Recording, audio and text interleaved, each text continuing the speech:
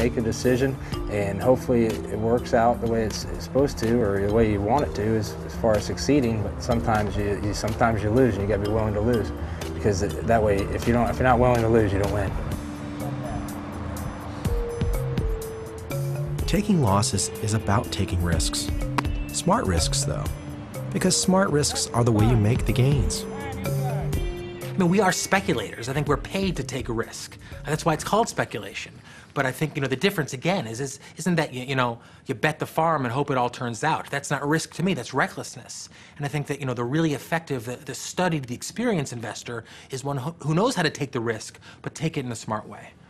If I'm going to go to a casino, I'm going to budget out $800. If I lose it, what do I care?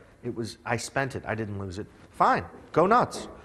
But if you got your son's tuition fund and a couple of IRAs and you're hitching your wagon to some stocks that you saw on Kramer, I'm here to tell you that that's foolhardy.